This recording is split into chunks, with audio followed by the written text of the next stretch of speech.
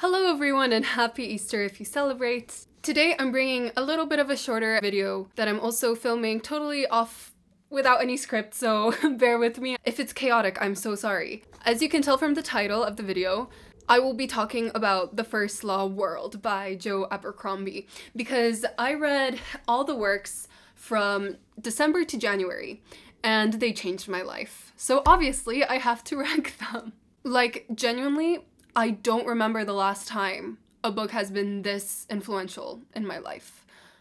Maybe Oathbringer, because Oathbringer was my favorite fantasy book until now, and now I can't choose between my number one on this list and Oathbringer, so we'll see. Anyways, let's get into it. Yeah, get into it!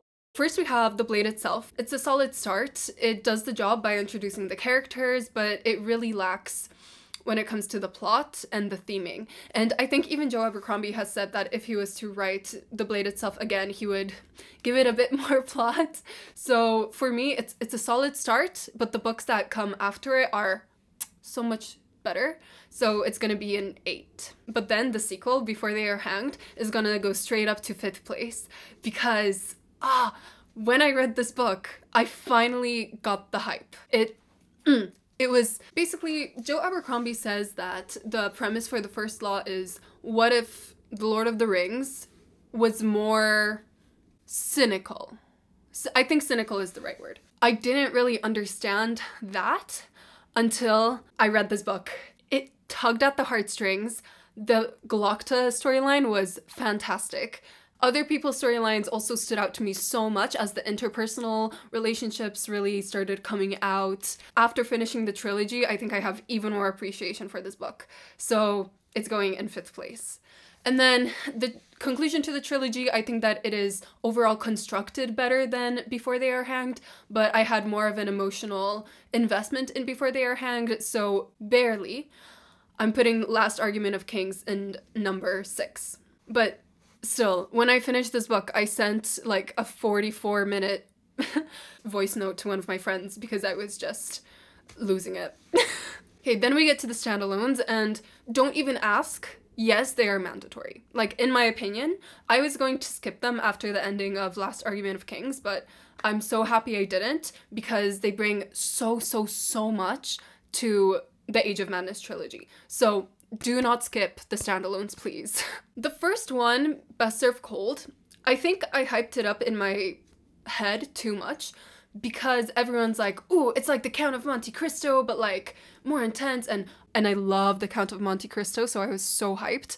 And I'd say that the first 3/5 are like the Count of Monte Cristo, and then it turns into more of like a war story, and it didn't connect with me as much in that latter 2/5.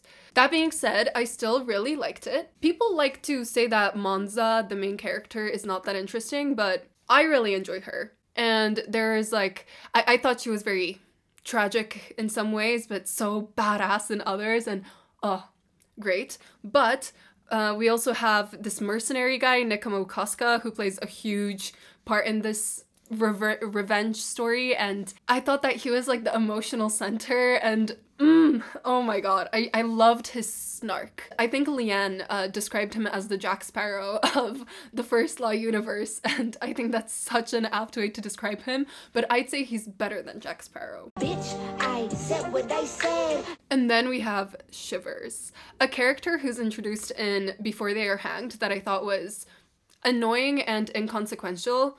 Because of this book, and the ones further down the line, has now skyrocketed and is probably in my top 5 First Law characters. All that being said, I wasn't in love with it as much as I hoped I would be. It actually, I think, took me the longest to read, so I'm gonna put it in 7th place. But then we get to the heroes. And if you watched my favorites of 2023 video, you're already spoiled for this, but I loved it. I thought from like the reviews, because people were saying, oh, it's just people talking around a campfire, there's like 3 action scenes, and it's a war story, and I was like, yeah, that doesn't sound that interesting. Like, it doesn't sound like something that I would enjoy. I loved it. I think about it constantly. I had to elevate it because the more I think about it, the more I I was so invested in every single POV. And yeah, it is just like 3 days of battle with like 1 day before, 1 day after. But go watch my favorites video for more information on this, but it's going straight to number 3 because I love it. And to be honest, I don't know if it might not overtake my number 2 at some day. The third standalone is Red Country, and Red Country is a Western. So I'll preface this by saying that I'm not a huge Western girl, and I think that this is why this is gonna be my number 10. To be honest, I kind of felt bored most of the time, and I didn't really enjoy my reading experience because I didn't connect to our main character, Shy.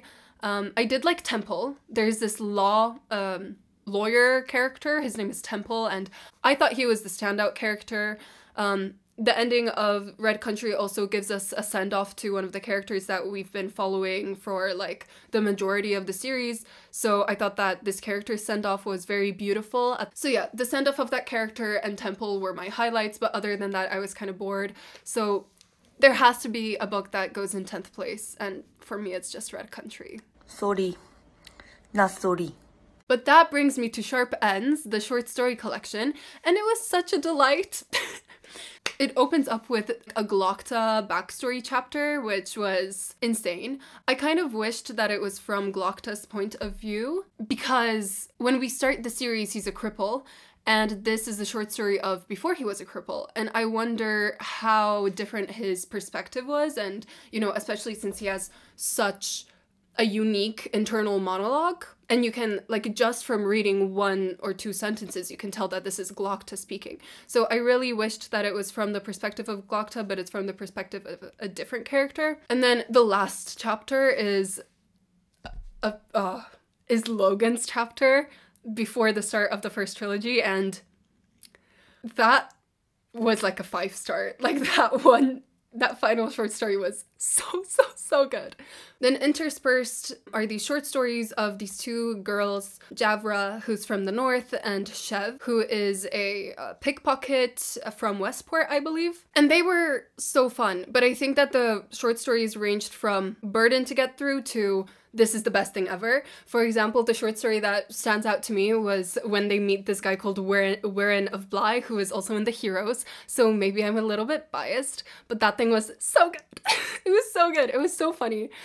I kind of have to balance out the amazing short stories with the short stories that were like, not as great. It's gonna have to go to number 9, and also because it's short stories, so like, how can I compare short stories to the full-length novels, which I love so much. I just can't do it. I can't.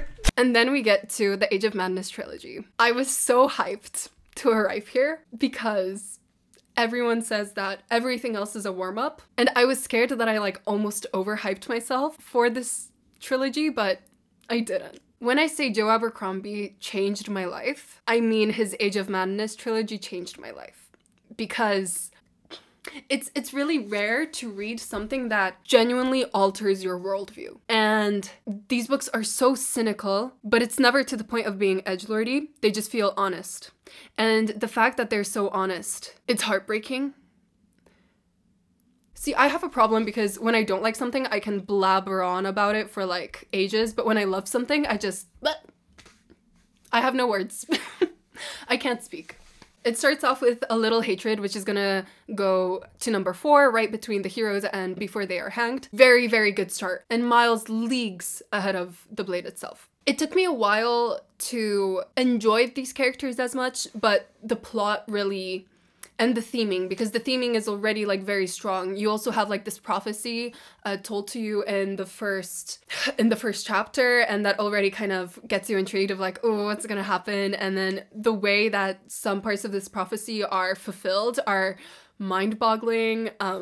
Orso, Savine, Rika, Leo, they have such good introductions, and this book distills them, who they are, so well. But then we have The Trouble with Peace, which goes into number 2, and everything that happens in book 1, just better. So much better. There's this plotline in this book that had me shaken. And the ending of this book, It was so bold of Abercrombie to write that. And then we have number 1, which is The Wisdom of Crowds. When I said that the ending of The Trouble with Peace was bold, it's nothing compared with the ending of The Wisdom of Crowds. I swear, if I ever meet Joe Abercrombie, I'm gonna bring him like a therapy bill and be like, here, there are these 2 characters at the end. The people who read it know what I'm talking about, but when stuff happens with them, bawled my eyes out. I was so emotionally invested. I usually am not a big fan of revolution books, but I realized that it's just because I've never read a revolution book that was written well, or with so much thought and honesty as The Wisdom of Crowds was built. And it was crazy because I was reading through the book and I was like a third of the way in and I was like, where else could this go? Where else could this go? And I didn't know. And then Joe Abercrombie would like introduce another storyline and I'd be like, whoa, what a curveball. But it was even better than the one before. And then he'd throw another curveball and it'd be even better than the thought line before that. This man is a master. I did a calculation where I found out that I get a 5-star read around every 60 books that I read. So I was shocked when I got my first 5-star read in January. It's gonna be really hard for me to find something this year that's gonna beat it. Oh, I don't think it's on the tier ranker, but I also read The Great Change and Other Lies. It's also a short story collection, but it accompanies The Age of Madness. I'd say the last short story was mind-boggling. It changed my life. The first story was really, really good. The 2 in the middle were okay, but they were nowhere near as good as the first one and leagues away from the last one, because the last one was one of the most effed up things that I've ever even laid my eyes on.